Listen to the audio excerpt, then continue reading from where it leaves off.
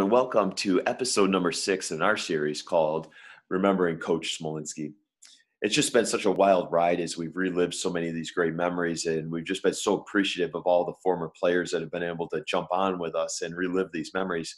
One thing that's been undeniable through this series is the incredible amount of amazing young men that went through the program through the 70s, the 80s, and up through the 90s and beyond, of course.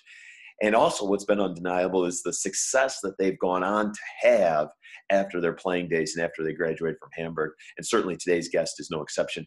We welcome in 1979 co-captain, Mr. Bill Lowman, but you probably know him as Willie. Willie had a tremendous career, played an instrumental role in that great 79 season. And he went on to have an incredible career. He is one of the top mortgage executives in the country.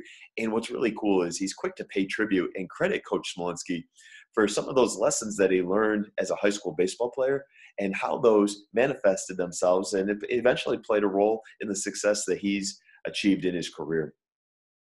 Bill tells so many priceless stories, and he does so in such a warm, gentle, and inviting way. It's going to feel like you're sitting right there in the dugout or riding the bus home with that 1979 team and reliving that great season. And you won't want to miss the very last story. Sadly, you probably heard we recently lost Coach Smo's brother, Danny, as well, that we all called Smoker. Just another tremendous loss that's hit the community hard. And Bill does a tremendous job of telling a classic vintage story about Smoker, who was, again, a tremendous ball player, of course, and one of the very, very, very best umpires in Western New York. And we sure miss him dearly. So in our effort to pay tribute to not only Coach Smo, but also his brother Danny tonight, we welcome in 79 co-captain, Mr. Bill Lowman. Well, ladies and gentlemen, 1979 graduate and team co-captain, a 2016 inductee into our Hamburg Alumni Foundation's Wall of Fame, and a very well-established and successful mortgage executive. Ladies and gentlemen, we welcome in today Mr. Bill Lowman. Bill, thanks so much for jumping on, man. This is so exciting to get connected here tonight. Yeah. Well, thank you, Derek. And it's really an honor to be here. And the first thing I want to do is thank you for doing this for Coach Schmo. He was a great coach, great man, did so much for so many people.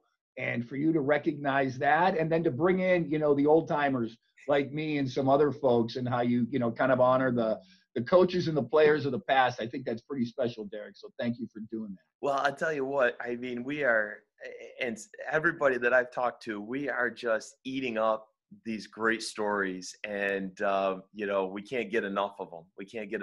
So we're really excited. Great.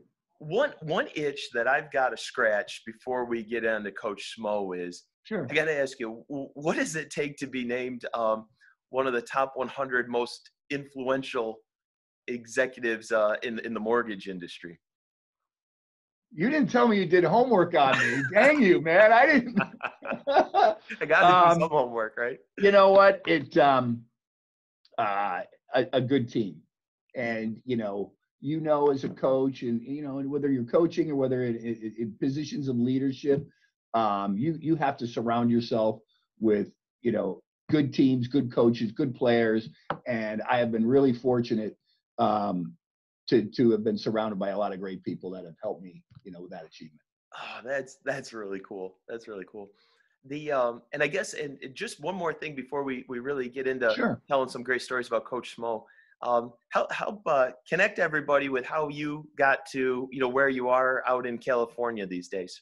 Yeah. So I left Buffalo in March of 1993, but I will tell you, Derek, in many ways, I still consider it home. It's where I grew up. I still have family there. But, you get to a point where, you realize maybe I need to make a move to, achieve some of my career goals. So my family and we migrated west. I spent a couple years in Louisville, Kentucky, and then found my way to California in 1995 and have been here ever since. And while I love California, my sports teams are in Buffalo. I got my water mug here and go Bills. And, I wore this to work today. but I'll take it off for the interview. So, Buffalo is where my heart is. That is awesome. That's so cool. So we're rewinding the clock, and Yep. and you were certainly got a front row seat to Coach Smo's, early part of his coaching career.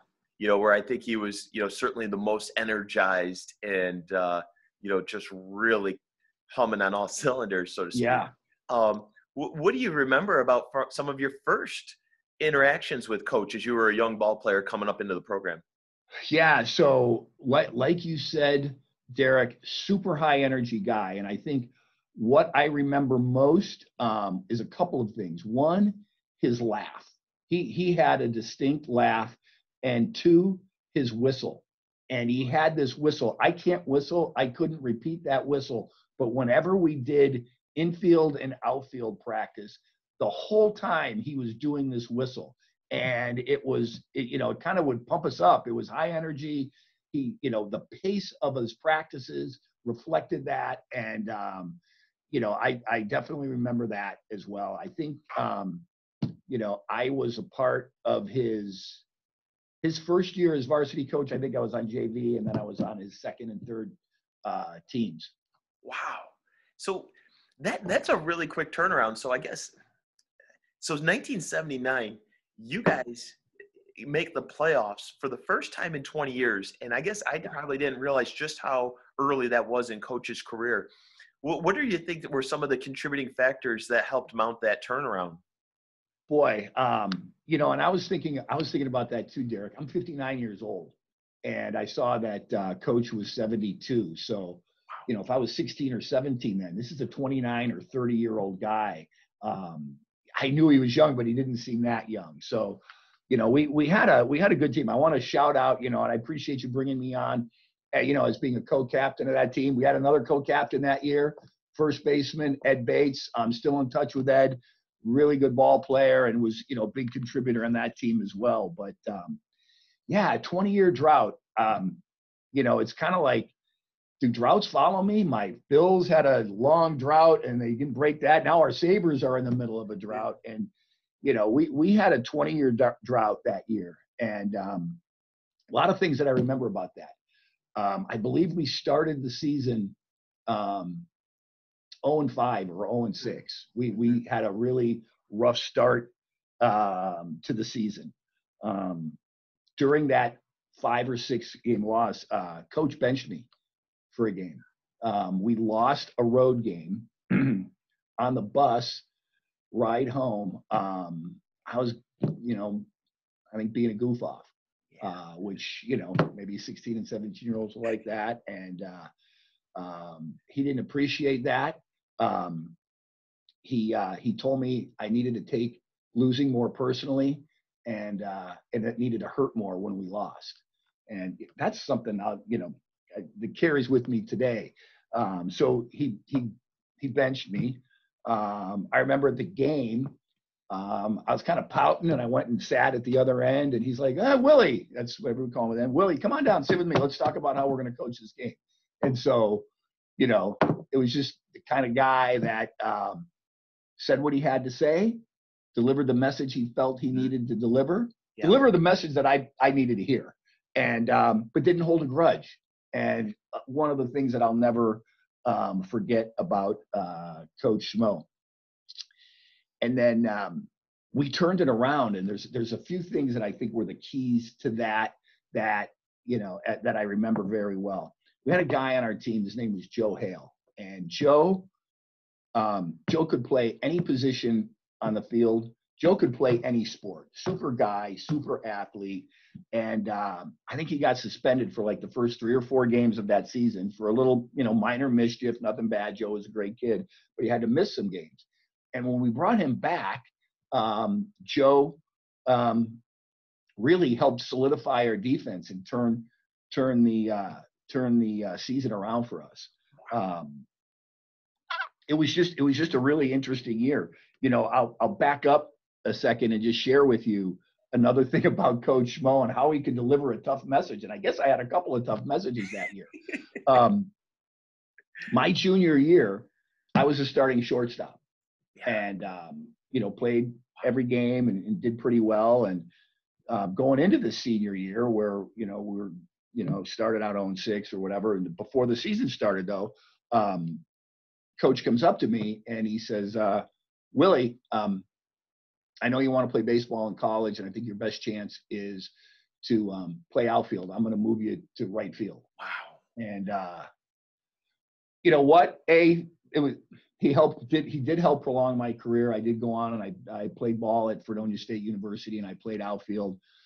But he made me feel good about myself because the truth was Tom Sardinia was a better shortstop than me, and he needed to put Tom in the lineup, and so he moved me to right field. So that was just the kind of guy that, again, didn't hold grudges and made you feel good about a tough message. And so that was something that I'll never forget as well.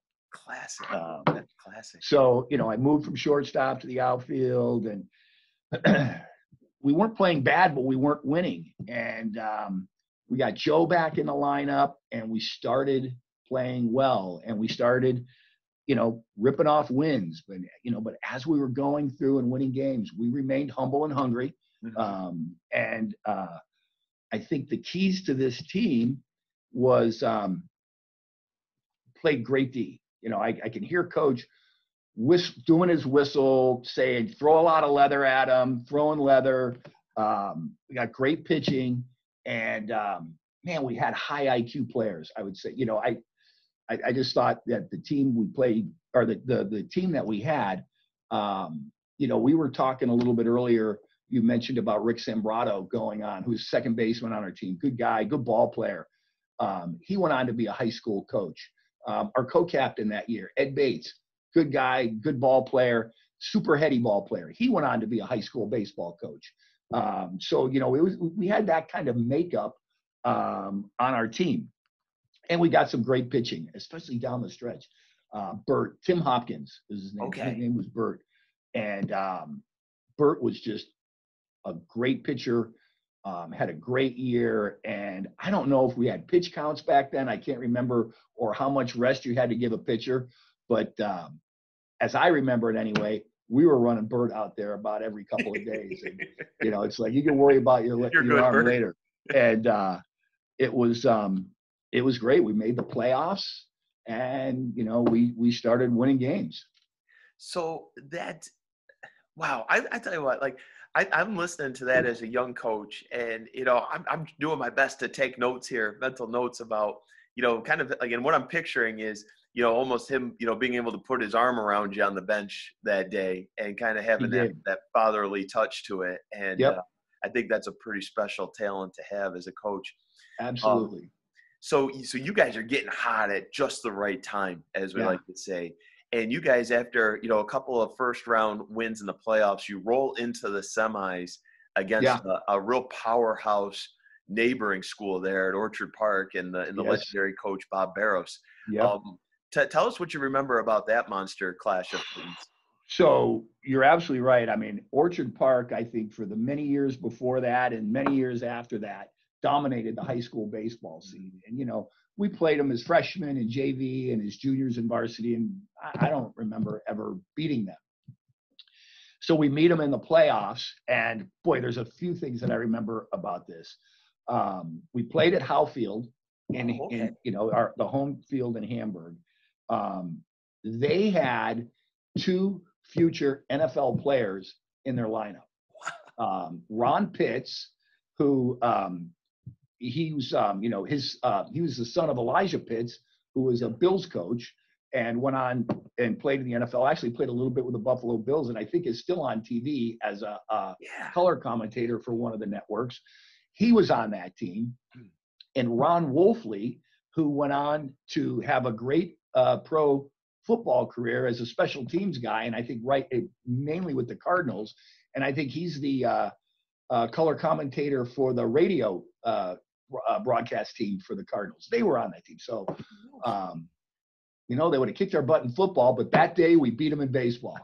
And it was a huge win. And that night, I don't know if they still do this, Derek, but we had the sports assembly that was that night. And that was where you bring the parents in. All the different sports teams from the Yes. spring would go in, and we'd get our varsity letters. Parents would be there. I don't think anybody anticipated with the 20-year drought, that we need to worry about the playoffs when scheduling the sports assembly. So the sports assembly had already started, and we were coming off the field at Howe Field, and we walked in to the auditorium. We were in our baseball uniforms. Coach was in his sweats, and we go into this big crowded auditorium for the assembly, and it was like going into a pep rally. It was so cool. We were so pumped up. It was such a great experience for all of us. I'll never forget that. That sounds like a script straight out of a Hollywood movie, Bill. You bet. I'm getting goosebumps listening to you tell that story. Yeah, that was incredible. Yeah. Oh my gosh.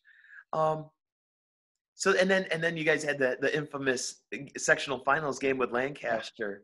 And we didn't end up on the side that we were hoping to be on, but certainly a memorable game nonetheless. Yeah, it was. We lost in extra innings, and it was a really low scoring game. And we tied it, and I don't even remember the players involved. We tied it with a suicide squeeze. So, that took some guts on coach in a situation like that. Yeah. I don't know, Derek, if you got all the marbles on the line, you going suicide squeeze, or what do you do? That's, Yeah, I've been known to be a little crazy myself, but I love that. I love it. Good for you. And coach was. And I don't remember if I thought it was crazy. I was just like, oh my God. And we tied the game, and we lost it an inning or two later. And we faced a pitcher named Tony Nicometti. He's a really good pitcher. And he he beat us. He ended up going on to have a really good career at UB and was drafted by the Montreal Expos. And so it was a tough loss, but we felt really proud for doing something that no baseball team in the history of Hamburg High has done.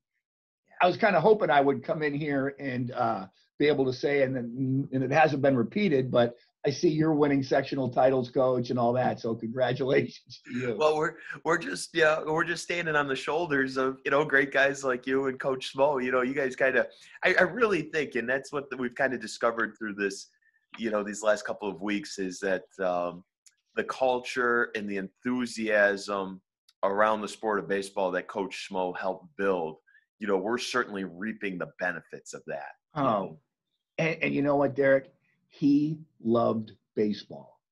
He loved baseball. He loved coaching. He loved being around the game. I mean, I would, as I was playing in summer leagues and stuff after high school, he was umping. He was just always around the game, and he loved it. It was so evident in everything that, he did on that field. That's what made him so gosh darn special. That's for sure. Yep. So you went on and you had a great experience at Fredonia. I did. What I guess I want to ask you, what was that transition like? Did it feel like you were playing like a totally new sport at that level, or was it a fairly seamless transition? You know what? I mean, there was a bit of a transition time. Yeah. I would say before, I performed better as I got a little bit older, and that, you kind of go in as a skinny high schooler, and you come out, a lot more mature, and so that did take a transition. I can tell you I wouldn't have been a shortstop in high school, so getting that year, jump start on I'm playing outfield. Tremendous. Was really beneficial. That's great. And I'm just it's so exciting to see the success that you've had here through your career. Have you, as you've had a chance to reflect and maybe connect some of those dots, has there been any of Coach Smo's teachings that have kind of showed up throughout your career and the success that you've had? Yeah, I think, going back to, I was a captain, I was in a leadership role, and I wasn't acting like a leader. And he called me out on it, and he benched me for it.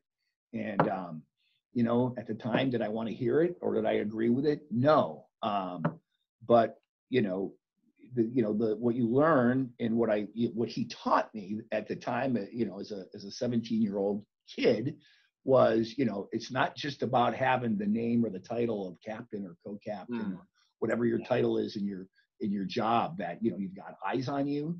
You're representing not just yourself, you're representing your team, you're representing your organization, and that you need to conduct yourself accordingly. And that has stuck with me throughout my career. And that is something that, which kind of neat, now as I'm, 59 with, hopefully winding it down here pretty soon, I get to pass that lesson along to young leaders at my company, where I can take what I learned from Coach Schmo and pass it on. And I think that's, probably the biggest tribute I can make to Coach. Certainly. And the legacy lives on. The legacy lives on. That's holy smokes. This is what a special treat this has been, Bill. For me. I want to give you a chance we always say a chance to empty your pockets, so to speak. What other kind of crazy memories stand out when you think back on those days? I got one that I wouldn't mind sharing. And it's about Coach Schmo's brother, Smoker. Danny Smolinski, and I know he recently tragically passed away. And boy, what a blow! And I got some memories of Smoker as well. I don't know if you got a chance to know Smoker at all, but he was like Coach. He was around baseball. I met him early on, probably even before I started playing high school. He played in a summer league, Lakeview, in the Buffalo Evening News Suburban League with my brother-in-law, Hank Harris. And so I think I met him and got to see him hit, and he's a big burly guy and he could hit the ball. And so then when we were practicing, especially in the batting cages, Coach Schmo would invite Smoker in to BP. Okay. And I don't know if you've had hitters over the years, Derek, when they're hitting the ball or they're in the cages and it just sounds different. Yeah. It's got that sound that is unlike anything else. And so when Smoker would go into the batting cage, you could just hear it. I could have my eyes closed, hear that sound, and I could be able to say Smoker's in the batting cage. Wow. So I remember going up there, watching closely while he was hitting, and I was like, Smoker, I want to use your bat. I want that sound. I want to hit that. I want to use your bat. And he's hitting a rope. He's like, it's not the bat, Willie. I'm like, Coach, just let me try the bat. It's not the bat, Willie. And so finally he comes out and he lets me use the bat. And so first of all, I would have been, 16 or 17 at the time, skinny guy with Smoker's bat. And this thing was like, I'm like, oh, geez. So I'm choking up about 3 to 4 inches on it and fouling it off. And he's like, it's not the bat, Willie. It's not the bat. Never really squared one up.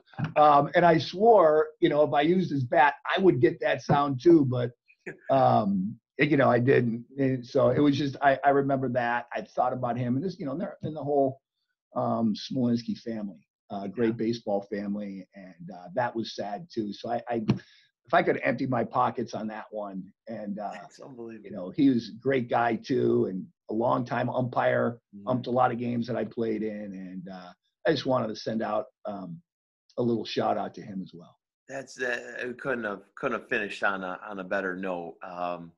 Just awesome guy, country strong. That's that big bat. That is Well, Bill, I truly cherish our time of getting to meet each other here. And I hope, we'll be able to meet in person one of these days. I do too. I definitely will be going back. And I appreciate what you've done in doing this and what you do. And, and we chatted earlier, but man, what an opportunity you have, Coach, to influence, these young men that, when they get to be 59, they're going to be telling stories about you. So thanks for doing that. And, it's great to see what you're doing. Oh, it's a tremendous, tremendous reminder for sure. We take it for granted sometimes. Yep. And yeah, that's outstanding. Well, buddy, best of luck there on the West Coast. Yeah. We'll get these Bills revved up and cheer them on to some big Woo-hoo, playoff wins. go Bills! Go Bills. Oh, man. All right. Well, you take care, buddy. Well, there it is. Yeah, you too, Derek. Great to meet you. Thanks for doing this. It was an honor to participate in this session. Oh, buddy. All right. Take care, man. We appreciate it. Take it easy. Bye-bye. Bye.